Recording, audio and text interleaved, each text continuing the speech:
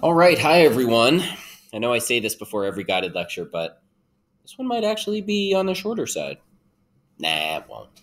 This is Unit 5, Revolution in Politics. Really, we're just talking about the French Revolution. There's going to be some other stuff that surrounds the French Revolution, but primarily it's context for the French Revolution and effects of the French Revolution. Um, the French Revolution is an incredibly important event, of course, in European history. It's an important event in world history as well. We're going to talk about all the reasons why. Hopefully, from freshman year, you remember some of them. We're going to get into detail, a little bit more detail than freshman year. But like last unit with the Enlightenment and the Scientific Revolution, my hope is that a lot of this is review for you. So fingers crossed. So where do we begin? I think a good place to begin, this unit is the College Board defines it as 1775 to 1815. So we're talking about 40 years of time here. I'd actually go back a little before that, and I would start it in 1754, 56, or maybe even 1763, because that's the 7 Years' War, 1756 to 1763. And the 7 Years' War is a really cataclysmic event in European history. In this country, in the United States, we remember it as the French and Indian War, and it's kind of a minor thing. It's setting up the American Revolution. It's pretext for the American Revolution in many ways, but it's not one of the wars we talk about often. It's just a prelude to a more important war, air quotes around that. The French and Indian War, it becomes subsumed into the 7 Years' War. It becomes a part of this, really the first global war, as I put over there in the caption to the picture. It is being fought by all the major European powers. You see there are Great Britain, Prussia, and Portugal, who are aligned against France, Spain, Austria, Russia, and Sweden. The big ones there are Great Britain and France. Spain is probably 1B on our tiers. Great Britain and France are 1A. And Britain's going to win this war, and they're going to win this war at the expense of both France and Spain. Spain has been on the outs for a while. This war is going to solidify the fact that Spain is not one of the great powers anymore in Europe. But it's also going to solidify the fact that Britain is the most powerful country in Europe, at least for a short time. Napoleon's going to flip that around again in the early 1800s. But for a short time, after 1763, Britain is going to be the most powerful country in Europe, without a doubt. France and Spain are both severely weakened by the war.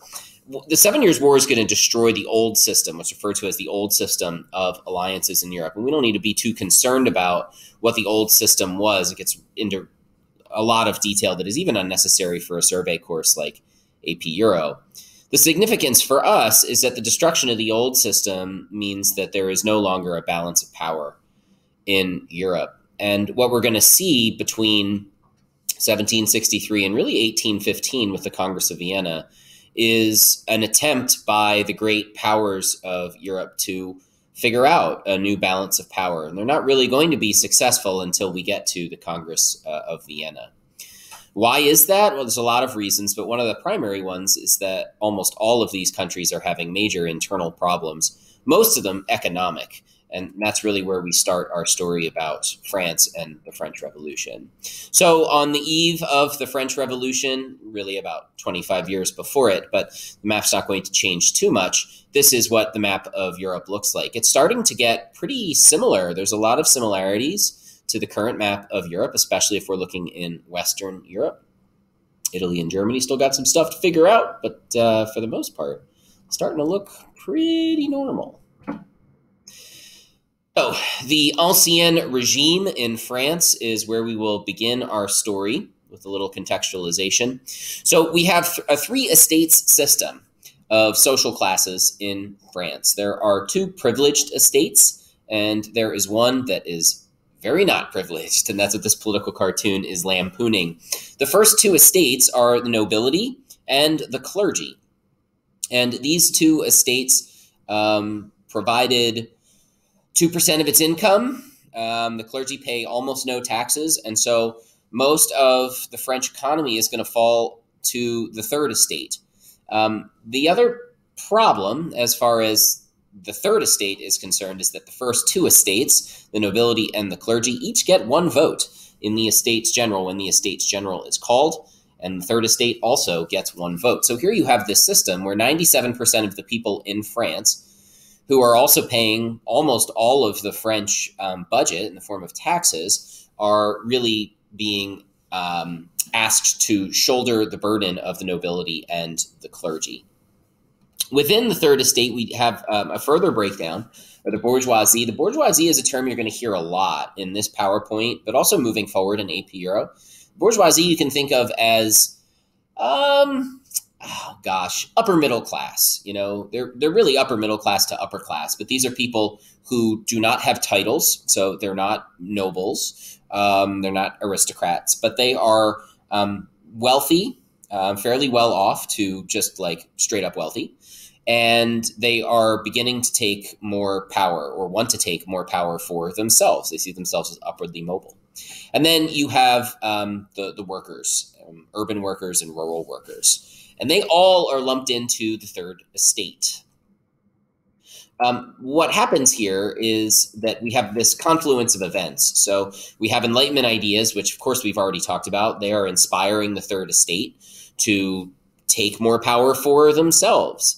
Think about the ideas of equality, liberty, democracy. It's very intriguing to a group that feels it has been disenfranchised, not just by the monarchy, but also by the other two estates, by the nobility and by the clergy. You can start to see already how the French Revolution is going to become more revolutionary than the American Revolution, because the Third Estate is going to look at essentially the pillars of French society as things that need to be destroyed. The American Revolution was never about that. The American Revolution was never about destroying the pillars of American colonial society. It was really just about replacing the British monarchy with our own version of monarchy. Now, obviously, the Constitution changes those things around a little bit, but I always look at it as in the American Revolution, it's really just like a bunch of wealthy white men replacing another group of wealthy white men.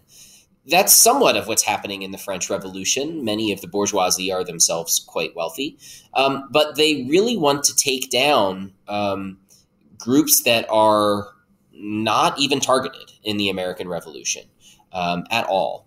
And so that's a big difference between the French Revolution and the American Revolution that we're going to see.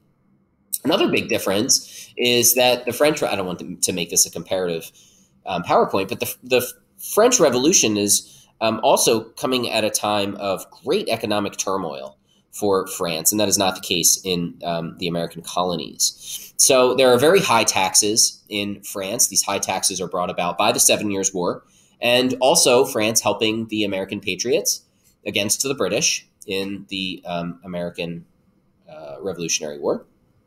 And the lifestyle of King Louis XVI and his wife Marie Antoinette, who are living quite a lavish lifestyle.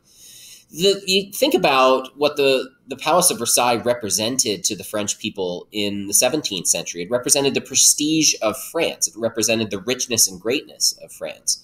Well, you fast forward 150 years, and now all of a sudden Versailles represents extravagance, and Versailles represents the elite secluding themselves from the problems of the rest of France. When times are good, the Palace of Versailles is something to be celebrated. But now that times are bad, the palace is something to be derided and ultimately destroyed. It comes to represent the excesses of the French system.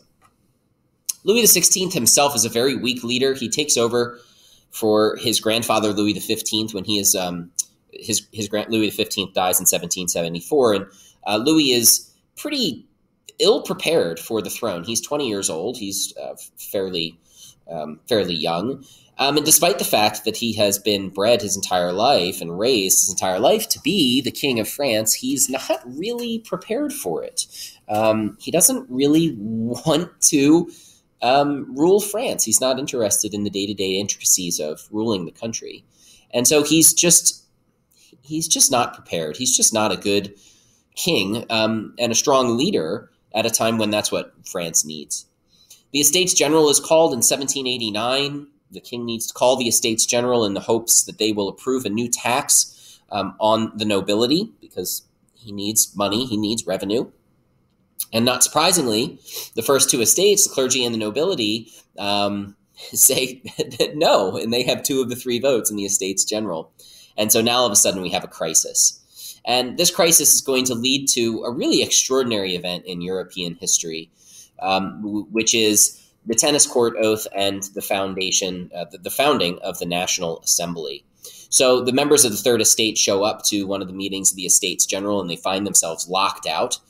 And so for them, this is the final straw. Many of the members of the Third Estate had already been upset at their disenfranchisement. They move next door to a tennis court, what was then called a tennis court, but I think it was more like squash or something.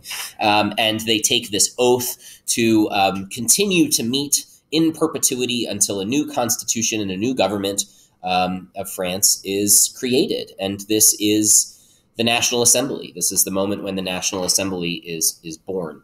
The National Assembly doesn't have a lot of teeth to it, of course. It's not the legitimate government of France, but what happens very quickly is that the people of France throw their weight behind the National Assembly, and they support the National Assembly against the monarchy. One of the seminal events in the French Revolution, or what will become the French Revolution, is the storming of the Bastille, or the Bastille, storming of the Bastille, which is this old medieval prison that is in the center of Paris, and it comes to represent, like the Palace of Versailles, but much darker. It comes to represent the problems with the old order. This prison had housed many criminals, obviously, but it also housed people who were political prisoners and who some believed were unjustifiably imprisoned by the French government. And so the Bastille is stormed on July 14th, 1789 by a mob. The mob demands to be let in, and eventually they make their way in.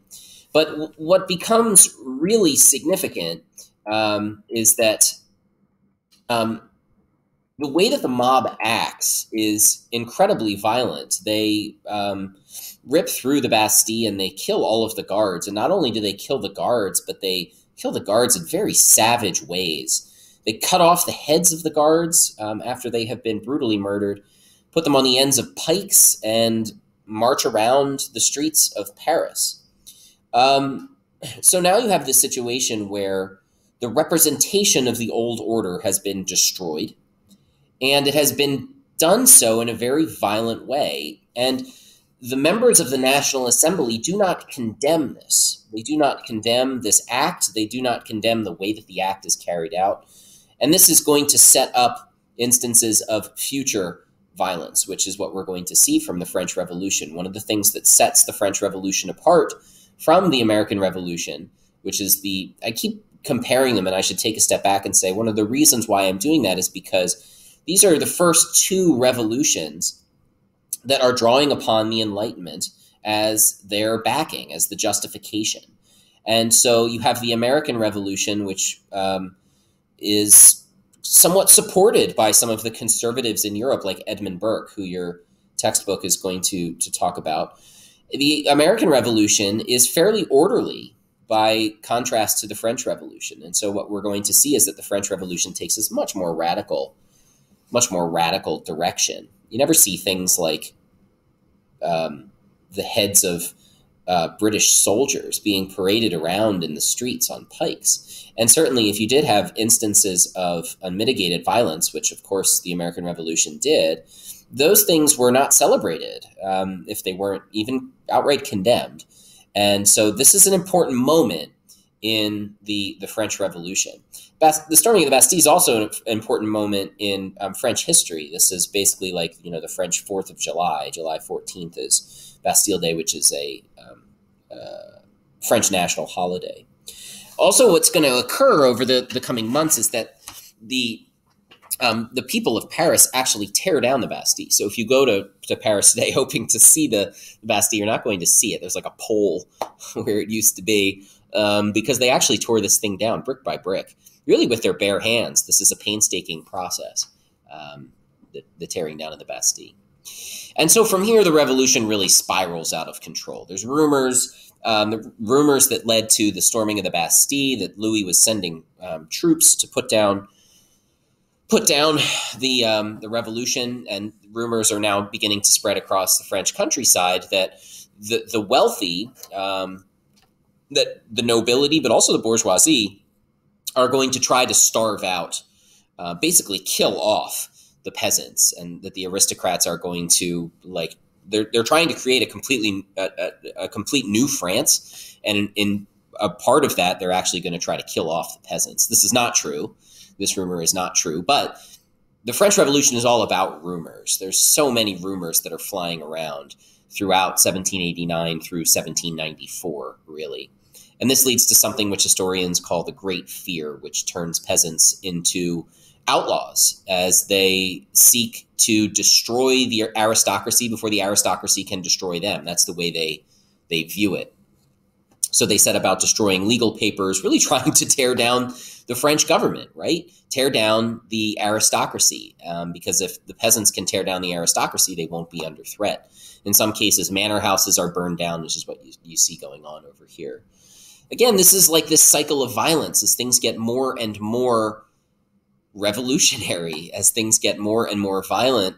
There are people within the revolutionary apparatus, Maximilien Robespierre is going to be the most famous of these, who are cheering this on, who see this as a positive development. This is something that we see in revolutions across time.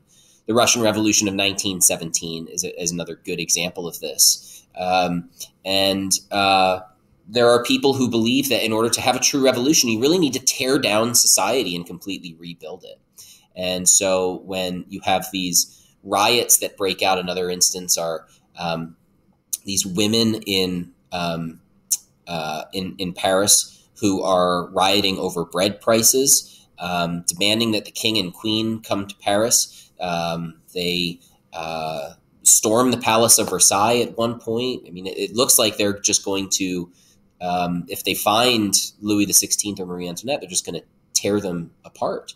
And so it's just getting more and more radical here. And so what we're seeing is the end of the French monarchy, which is coming to be. Now, so we have this violent radicalism that is happening, but we also have the Enlightenment portion of this. The Enlightenment, of course, is the justification for the French Revolution. So the Declaration of the Rights of Man and Citizen is one of the great documents to come out of the French Revolution.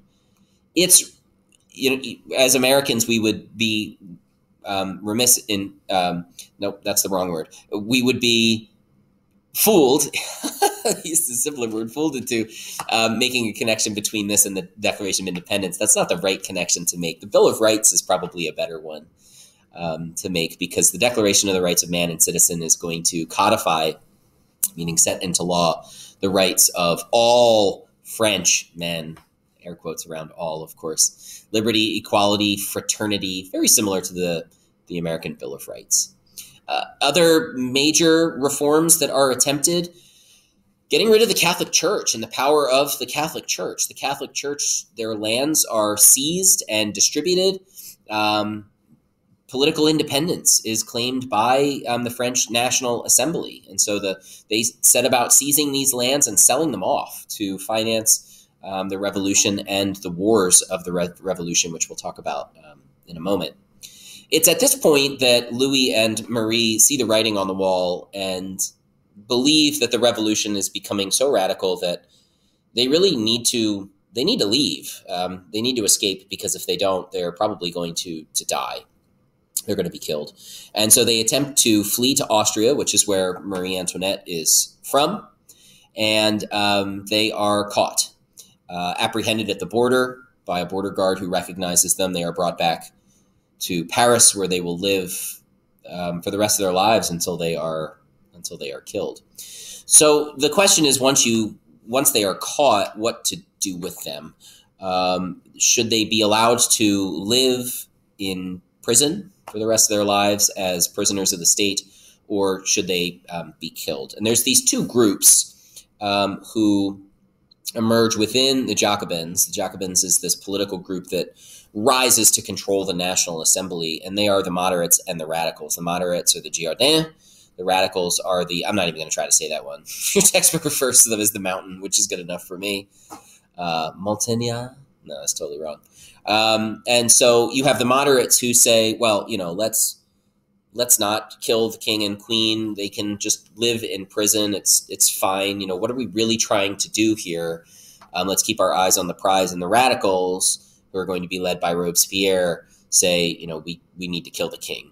If you do not kill the king, then it's possible that the king can rally support. And so you need to kill the king in order for the revolution to continue and to really reinvent French society and the political apparatus. And so the king is executed in January of 1793.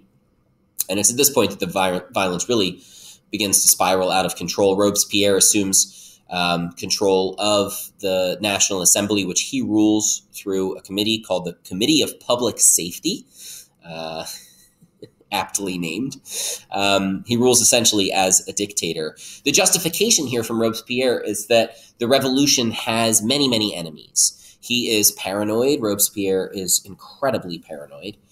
And he justifies the violence of the terror by saying that the revolution needs to kill the people who are against it, or at least round them up, but eventually kill the people who are against it so that it may continue. That if you let they're traitors. If you let these traitors continue to live within France, then the revolution is under threat. And so thousands are executed during the Reign of Terror, and eventually Robespierre himself is executed.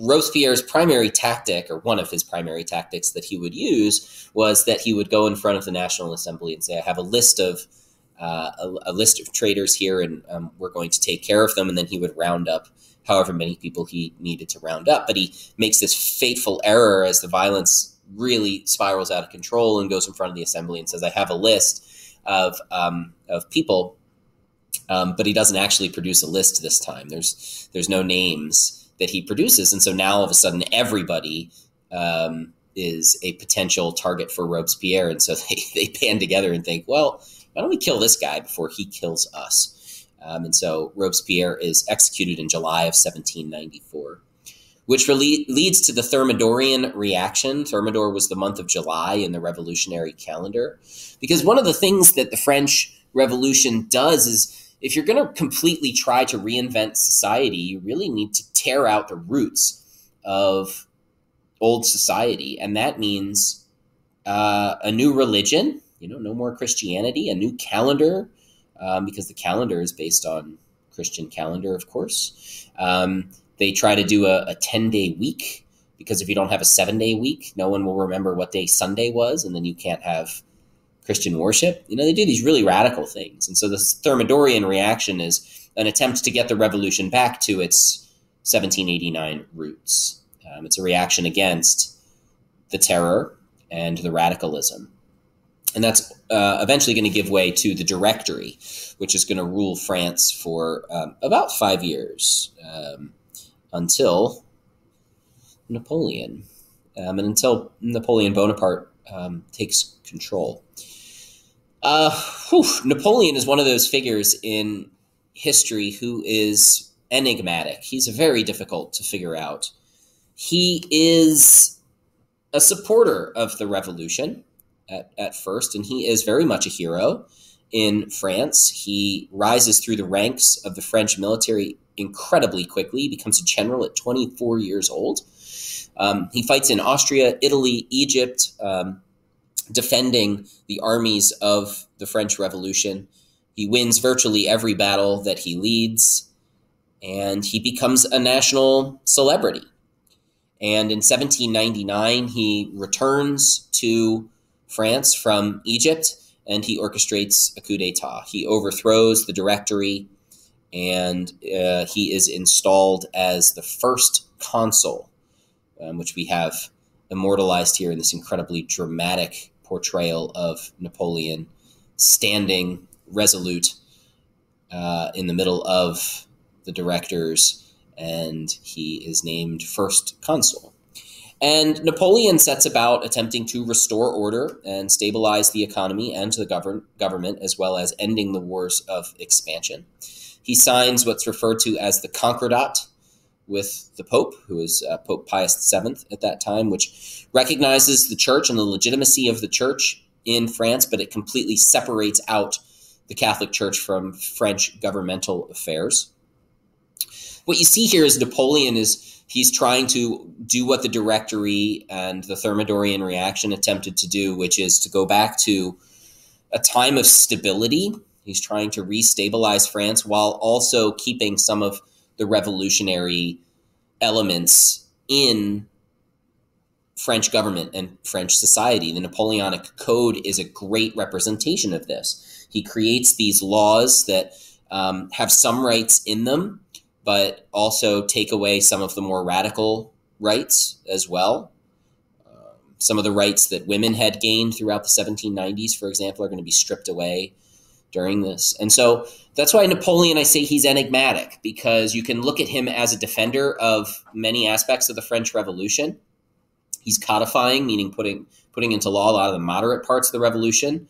But you can also look at Napoleon as a dictator or a despot, as someone who is trying to take power for himself, who does take power for himself, and who is not as revolutionary as many of the leaders of the French Revolution was. And so his legacy is one of those things that some historians have devoted their lives to trying to piece together, because he is a really fascinating figure. He is crowned emperor for life in 1804. He is wildly popular at this point with the French people, because what Napoleon has done is he's stabilized France. He has restored a lot of the French power and restored France to a country that is to be feared and respected in Europe. And so the French people love him. He's okay, emperor for life, sure. Things are going much better than they were 10 years ago, back during the Terror, when we had guillotines all throughout French cities and people were getting their heads cut off every day. What Napoleon does, however, is he overstretches himself. Napoleon is one of the most ambitious people really to have ever lived in modern Europe and modern European politics. He attempts to conquer all of Europe. He really attempts to rebuild this great French empire and to make it greater than it had ever been. And so what we see is that Napoleon is not going to try to build a global empire so much. He's going to cut ties with the French colony of Saint-Dominique, which becomes Haiti. He's going to sell the Louisiana Territory, of course, to the United States. And instead, what he is going to set about trying to do is to conquer Europe, to build this great continental empire, which we see here on this map. This is 1812. This is really at the height of Napoleon's power here. But in doing so, he really stretches himself too thin. He institutes the continental system, which the continental system is his attempt to destroy the British Empire by not allowing British ships, merchant ships, to dock at French or French-controlled ports, which you can see by 1812 is a whole heck of a lot of Europe. So you can see how Napoleon represents this existential threat to the British Empire, which explains why the British are so strongly against him and willing to fight against him. But what really does him in is his disastrous invasion of Russia, which is the stuff of legend. He invades Russia in the summer of 1812, famously not prepared for a winter war. He doesn't think that this invasion is going to drag on, and it does. It drags on into the winter of 1812, and the French army is decimated, completely decimated. The English take advantage of this weakened Napoleonic army and situation. Napoleon tries to raise a new army, but France's enemies, which are Prussia, Russia, and Britain, banish Napoleon. They take over France. They invade France, make it to Paris, and they banish Napoleon to Elba, the island of Elba. But Napoleon escapes. He escapes Elba in 1814, and he famously rides through the French countryside on the way back to Paris and raises an army on the way. He was still wildly popular despite the disastrous invasion of Russia. So he returns to power in 1815 for 100 days, but he is ultimately and finally defeated at the Battle of Waterloo in 1815. He is exiled once again to an island that is farther out, and he is not given the means to escape, and he lives out the rest of his life in St. Helena, where he dies in 1821 in obscurity, 6 years later. So this is the end of Napoleon's story, but it's not the end of the French Revolutionary story, because now that France has been weakened, the victorious powers, the great powers of Europe, need to make sure that France cannot do what it has just done multiple times, which is upset the balance of power. They need to recreate that balance of power that was destroyed by the old system in the 7 Years' War and really destroyed by the French Revolution and the Napoleonic Wars. So the Congress of Vienna is called to create this stability in Europe. The five great powers now, Russia, Prussia, Austria, Great Britain, and France, need to create this new system. And the leader of the Congress of Vienna, the most influential of the state ministers, is going to be this man pictured here on your screen, Clemens von Metternich. And he has three goals for the Congress. First and most pressing is to prevent future French aggression. That one should be pretty clear as to why. Second, a long-term goal is to restore the balance of power, which I already talked about. And how is that going to be done? Well, Metternich is a conservative, small c. And so to him, the way that that is going to be done is by restoring the monarch's rightful heirs to the thrones all across Europe, because what had happened was that Napoleon had removed them all. He had removed them all and replaced them with members of his family. He had replaced them with his allies. And Metternich says, if we want a balance of power, we need to roll back the clock to before 1789. Small c, conservative. We need to roll things back. Small evolutionary change is the way to be. And so the Congress of Vienna in 1815 is another one of those demarcation points in European history. It decreases France's power really forever. France is going to be a shadow of itself from here on out. France will still be powerful, but never like it was under Napoleon. Britain and Prussia, both of their power bases increase. Britain much more so than Prussia, although Prussia is going to be an incredibly powerful continental power. The other thing is that this new balance of power is successful, and it's going to last for about 100 years. It's going to last really until World War I destroys it. There's going to be wars within the 19th century in Europe, but these wars are localized, regionalized. They do not destroy this balance of power in the same way that the Napoleonic Wars did. Okay, last slide here. So the legacies of this entire unit or time period, 1763 up through 1815, revolutions are going to continue to occur throughout Europe and throughout the world. If we just look at France, there are multiple uprisings that are going to occur throughout the 19th century. Think about like Les Miserables. Les Miserables, a lot of people mistakenly believe that that's based on the French Revolution. It's not. It's just based on one of these random student uprisings that takes place in France in the, I don't remember exactly when it was, 1820s or 1830s. And this is true of elsewhere. Outside of Europe, of course, Haiti, we already talked about, Saint Dominique. Latin American revolutions, early 19th century, all of Latin America, the majority of Latin America is going to be freed from Spain. The Spanish crown had been greatly weakened by Napoleon, and Latin American revolutionaries in the early 19th century are going to take advantage of this. So the spread of revolutions is certainly a legacy of the French Revolution. The spread of nationalism, which is closely linked to the spread of revolutions. When we look at the spread of nationalism throughout Europe, and we will look at this as we go through the curriculum. Greece, Belgium, Italy, Germany. Nationalism is this force that is unleashed by the French Revolution, and it's never been bottled up. Nationalism is still an incredibly powerful force in European politics. Romanticism, your textbook talks about Romanticism. Romanticism emerges as a challenge to the Enlightenment, actually, and a challenge to the rationalism of the Enlightenment. You could view Romanticism as an addendum to the Enlightenment, as an attempt to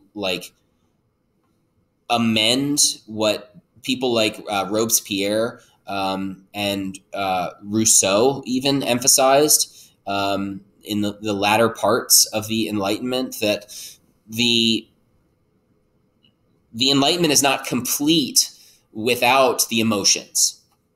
And so Enlightenment rationalism and rational thought it's missing something. It's missing this final piece. And so that's Romanticism, which is going to be 19th century Europe. Massive social change, of course. Structures that had existed for centuries, nobility, the church, the monarchy, are now fair game for revolutionaries across 19th and 20th century Europe. This goes back to the Reformation and the Renaissance. It's just becoming more and more prevalent. It's just becoming more and more justified. And so that's the French Revolution there. And the emergence of the bourgeoisie as a political force as well. Attempts to build upon the French Revolution by members of the bourgeoisie, attempts to continue the French Revolution where the French Revolution failed. Marxism, communism, and these sorts of things that you can trace a direct line back to the French Revolution. So it's just this massively important moment in European political, social, economic life, but also the world history. All right, that's it. Hey, not too bad. 37 minutes. Okay. Not one of the longest. That's it for Unit 5.